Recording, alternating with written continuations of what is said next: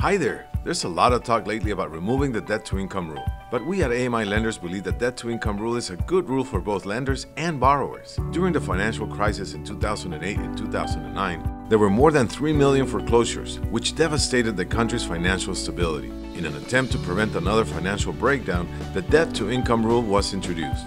The DTI requires that lenders verify a borrower's ability to pay by making sure the amount of their monthly income spent on paying debts doesn't exceed 43% of their gross income. If it does, the lender shouldn't approve the loan. In essence, it's a way to protect people from overborrowing and honest lenders from losing their money.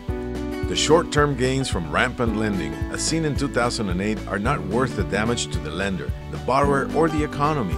That's why AMI Lenders adheres to federal lending regulations, but we are flexible and we also close and fund our loans as fast as the law allows. When other financing sources fail you, AMI Lenders will not. And if we can't help you ourselves, we'll find someone who can, so give us a call today.